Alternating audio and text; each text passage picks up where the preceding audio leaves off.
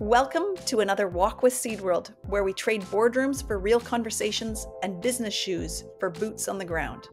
Today, I'm walking with someone who knows a thing or two about what really makes seeds stronger, smarter, and more sustainable. From deserts to floods, regulation to innovation, she's navigating the toughest terrain in agriculture and building the technologies that help farmers thrive in it. We're diving into seed-applied technologies, what they are, what they're not, why they might just be one of agriculture's biggest undertold stories. Ready to walk? Let's go. Let's take a stroll over to your booth here at World Seed Congress. So as we're strolling, just tell me, there's so much innovation coming in many areas of sustainability, but especially in seed applied technologies. What's your test for whether a seed applied technology really moves the needle in terms of sustainability, efficacy, and benefit to producers? Look, I truly believe it's the role of companies like us, of Corteva, to bring innovation to the market, and again, to bring the tools to the farmer, to the seed companies to protect their seed in this initial phase. And Corteva really made a move to bring new products to the market, which are more sustainable, which are filling the gap. If you think about Turkey today, they just banned a chemistry class here, which is leaving a gap. And we made a bold step actually a couple of years ago already to be ready for that change and fill this gap. So today we have a product called Lumivia, which fits perfectly in this gap. It's registered, whatever. And it gives the farmer the peace of mind it needs, right, to protect the crop in this initial phase. Can you talk about Corteva's strategy a little bit in terms of how you are building products that can win across those challenges? Well, I think first of all, these challenges are very local, or not local in the sense of importance, but they're locally very different. So, having one product fits all is not working. We really test our product in local conditions and under local challenges. And I think this is super important, and you need to adapt. And that's why our portfolio is growing as well, right? Because it's not one solution fits all. So we really want to make sure we have the right solution at the right place. Now, you mentioned Lumivia, which is launching today, right now, right here in Turkey. Exactly. Okay, which is really exciting. And I know that you've got some other products that they're launching, and I want to ask you about what's coming in the pipeline. But what can fit on a seed is limited. How do you choose which can earn a spot on this on a seed?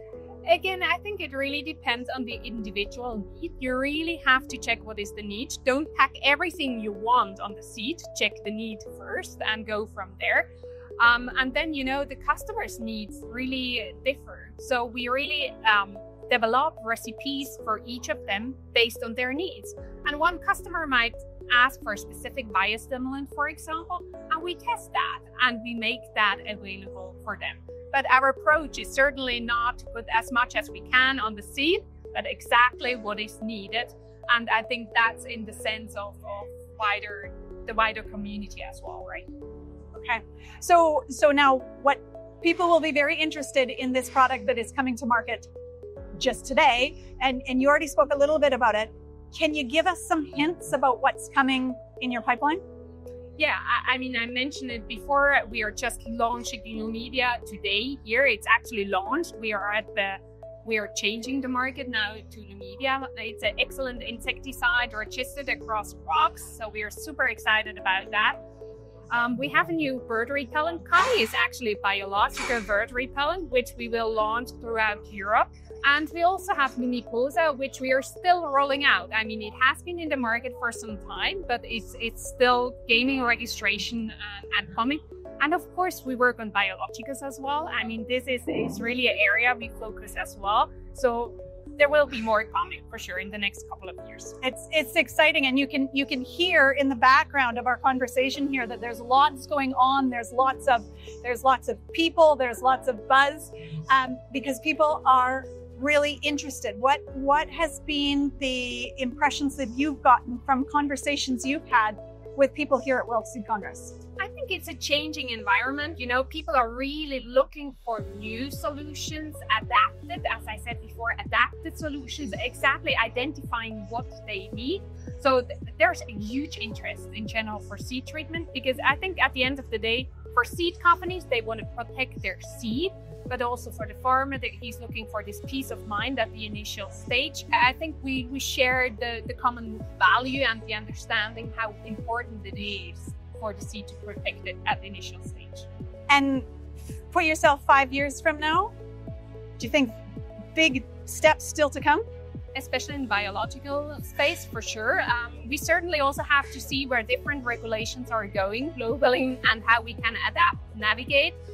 But of course, we are fully committed again to support seed companies, to support the farmers, and make it more sustainable as well. Monika, it's a pleasure chatting with you. Thank you for making the time. Thank you so much. It's exciting days ahead. Thank you.